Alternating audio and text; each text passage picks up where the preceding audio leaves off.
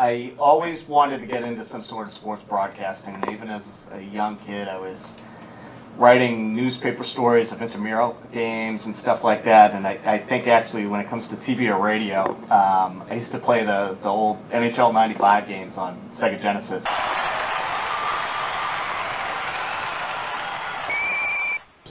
And sometimes I would, I'd have a walkie-talkie. I was like 10 years old. I'd have a walkie-talkie from where I was playing to my parents having breakfast and coffee in the kitchen and play-by-play the games while I was doing, and ever since then I knew that's what I wanted to get into. So I'd gone to college for a few years, but the college I went to didn't really have, it wasn't for me, and I ended up finding the Connecticut School of Broadcasting. And I had an internship at, it was Fox Sports New England at that point. It's now NBC Sports Boston, and I loved every aspect of it. And months later, my internship had finished there, and I was selling Nextel cell phones and quite miserable at my job. I went back to my school, Connecticut School of Broadcasting. Steve Williams was the president over there, and he still is. And I asked him, I'm desperate to find something that's TV related, and he told me that the Wellesley channel was looking for play-by-play announcers for some of their spring sports, and ended up doing a baseball game here when it was run by Comcast at the time, and months later I called back saying I was still interested in doing some stuff with the company, and James Joyce, the executive director, answered. The current executive director answered the phone and said, well, we just completely restaffed over here, so you'll have to be retrained on all the equipment and everything like that. But, you know, did that. I volunteered here for a few months, and then was offered a job as a sports producer here, and the rest is history. First, we go to Tuesday night's boys basketball game against Needham, where second chance points played a big part. Here, Captain Michael Russell is able to grab the rebound and make the easy put-in. Later in the first, guard Tim Lowe is able to find the sophomore Joel Pollack wide open for this three-pointer. Then on the other end, Michael Russell getting involved on D. Needham's Alex Schofield tries to go inside, but not with the big man underneath. And there would be more, as on the ensuing inbound, Russell deflects the pass, and then his partner in the front court, Derek Witherford, swats another attempt inside. And Wellesley would take the lead into the half, 21-16. I thought when I first started here at the Wellesley channel that sort of building the sports production aspect of things here from the ground up was going to be impressive on a resume, but as it turned out, a lot of the jobs that I was applying for didn't really take cable access production overly seriously, and I felt like it was kind of holding me back, and that I might end up being stuck. But I kept kind of plugging away, and then within my first, I think I'd been here for 3 years, 2 or 3 years. I was sitting at home watching TV one day and found a local golf course that was being profiled on this show called Golf Destination that ran on Nesson. I contacted the guy, you know, I did my research online to find out who produced the show and who do they employ, and found out they had freelancers that worked on the show. So I asked him if I could be a PA for him, and his name's Steve Icardi, and he got me my first couple of freelance gigs outside of the station, and then my first really big break was shooting a Wellesley Little League game against Westwood in the summer of 2010, and a couple weeks later the Westwood coach had reached out, was looking for a DVD of the game, and as it turned out he was in the front office with the Boston Celtics, and I gave him the DVD, and something I've done a million times before. I asked him, you know, I've been looking around, and every now and then I check on your website to see if there's any job openings or anything like that, and I hope you don't mind, but I've included my resume and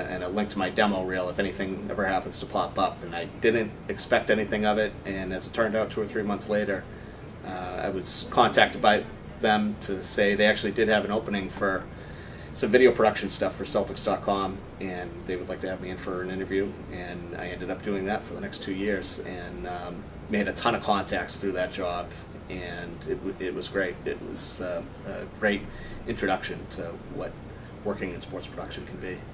My end goal was when I first had my internship at NBC Sports Boston, or it was then Fox Sports New England, it's now NBC Sports Boston, my end goal was to get back there at some point, and now I'm there. I'm just part-time right now doing a few different jobs there, so I suppose that my end goal was to be full-time there at some point, but right now I love working part-time and freelancing and kind of having a variety of different jobs. But in the end, I love to shoot, and I don't really see myself wanting to ever move off of that. So they keep me pretty happy over there. I love being out in the field, and now seeing friends that I've made over the years on a routine basis that work at other stations and stuff. And I just love my job, being in the locker room after games, and it's competitive. You know, you're constantly competing with sometimes 5 or 6 other news stations, and sometimes as many as 20 or 30 other writers to stake out your position and get an interview with a guy in a locker room. And being about 5'6", that's its difficulties of getting a good shot. But I've really turned that into a game in the last few years, and I'm seeing my results getting better, and I really enjoy doing that. I have plenty of memories from working here over the years. I mean, some of my favorite times of working here at the Wellesley channel were when we used to produce Wellesley This Week years ago. We had a great staff that did turn over quite a bit over the years, but you know, between the talent that we had on air and the volunteers that would come in and help with the show, and certainly the production paid staff that we had here over the years, we had a lot of fun producing that show. And you know, I'll never forget the times. We were just talking about it. The 2 hours that came usually between 5 and 7 o'clock at night, when we'd be done producing whatever packages we had for the week, and then we'd move on to getting ready to produce the weekly show. And we had just this cool down period where we would, you know, mess around with videos we were watching on YouTube, and sometimes mess around with each other too.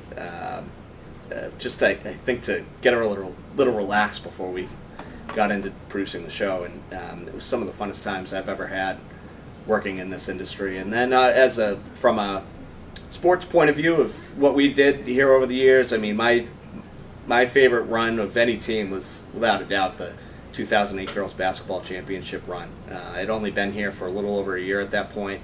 I knew that they were going to be a good team coming back, but I didn't know quite what they were capable of. And I remember covering their second round tournament game of that season. They played Whitman-Hanson, who was supposed to be, they had one of the top scorers in the state, and they shut her down and held the team to 22 points. And I saw somebody that I was familiar with at the station after the game, and I said, this team might win it all. And sure enough, they blew through, you know, Bishop Feehan, Lincoln Sudbury, Walpole, all some of the top programs in the state on their way to the state title. And it was a lot of fun following them. And you know, that was the first game I'd ever covered at the Boston Garden, and off to the DCU Center after that. And yeah, over 10 years ago now that was, but one of my favorite memories from my entire career.